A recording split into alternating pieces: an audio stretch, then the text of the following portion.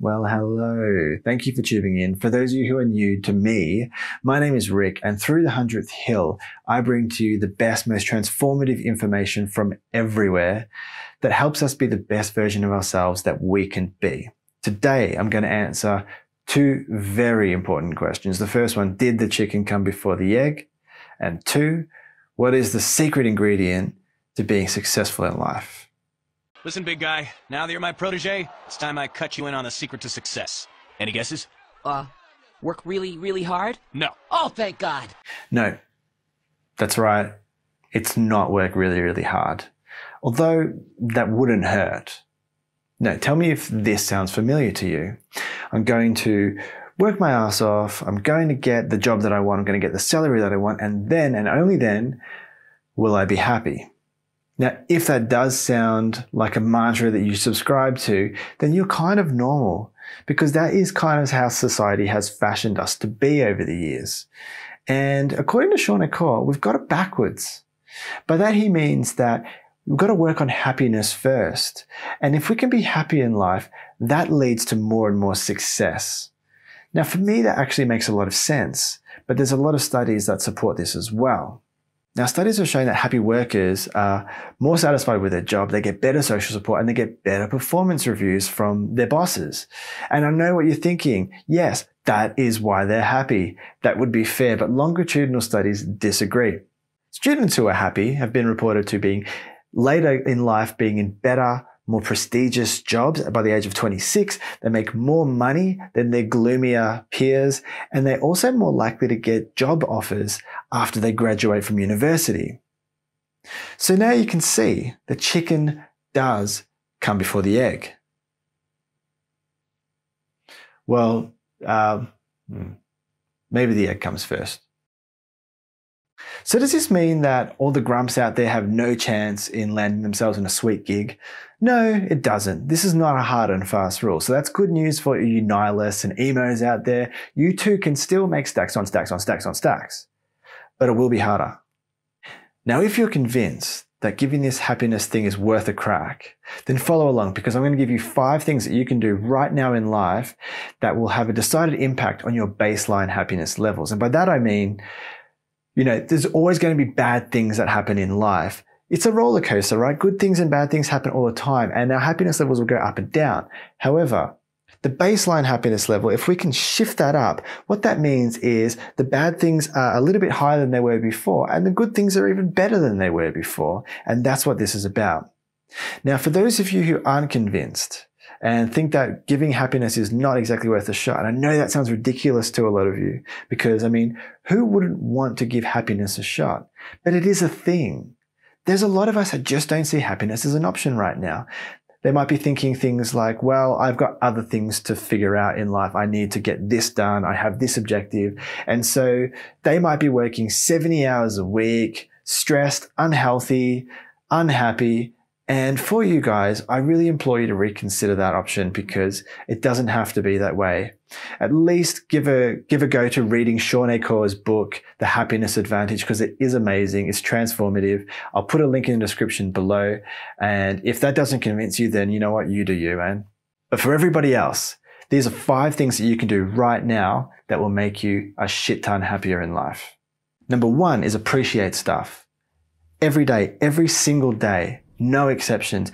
List out 3 things that you appreciate in life. They don't have to be big. They don't have to be grand or anything like that. It can be as simple as just a TV show that you liked, but it just has to be something specific and something that you genuinely are happy is in your life right now. Sometimes this will be easy and it'll take you just a few seconds to fill out this list. And some days it'll be a little bit harder and it might take you a couple of minutes, but you have to persist and you have to do it every single day. And the reason for this is it retrains our brains to be like this positivity finder. A bit like going to the gym. The more that you go to the gym, the more that you lift, the more that you run, the better your body gets at lifting and running. And it's the same with our brains, in that the more that we do this exercise, the better our brains get at finding the good things in life. And so when we do this for long enough, our brains become better at this and we notice more of the positive things that happen in the world, and we're less impacted by the bad things that happen, because these things we cannot control, but we can control the way we receive them. And that's what this is about. Number 2, speaking of exercise, I'm not going to break new ground here by telling you that exercise is good for you, but along with the obvious physical benefits that we get from exercising, there's a lot of mental benefits that we get from it as well. Firstly, exercising releases endorphins, and endorphins are great. There are neurotransmitters that make us very, very happy. But on top of that, exercising can also be great for our self-esteem and our confidence. It can also keep us healthier, like out of bed, sick all the time. It also opens up doors for us. I mean, think about the people who can't go hiking or swimming or rock climbing or skydiving just because they're not in the right shape to do it. Why have any doors in life closed when you can open them up just by going to the gym a little bit more? Number 3, be kind to others. Donate, volunteer, help a friend move, lend an ear to somebody who needs it. Conscious acts of kindness send out smiles to the world, and when they come back to us, it's impossible not to reciprocate that smile. It will build connections to other people, which is a basic human need. And on top of that, we might even get some of that kindness in return. But what's important to note here is this is not about a return. There should be no expectations when you commit these acts of kindness to get something back from that, because expectation is what breeds discontent. And this is about being happy, right? So when you commit these acts, it's about them and not about you. Another thing that you can do is incorporate yourself into the task as much as you can. So, for example, when you're giving change to a homeless person, have a chat with them for 45 seconds. Or when it's a cause that your friend is promoting on Facebook, as well as donating to it, maybe you could share it and try and get the word out even further beyond what they've done. Incorporating yourself into the task as much as you can sort of amplifies those warm and fuzzy feelings that we get from doing these wonderful deeds. The 4th thing that you can do is meditate. Now, even I'll admit, this can be a bit of a challenge, but studies have shown that even just 5 minutes of meditation a day can have a massive impact on our sense of calm and contentment in life. And I think if nothing else, it's just a great way to switch off from this crazy overstimulation that the world gives us every single day. And then finally, spend money on experiences and not stuff. Now, I get it. When you get a new iPhone or something, it's like super exciting for a week.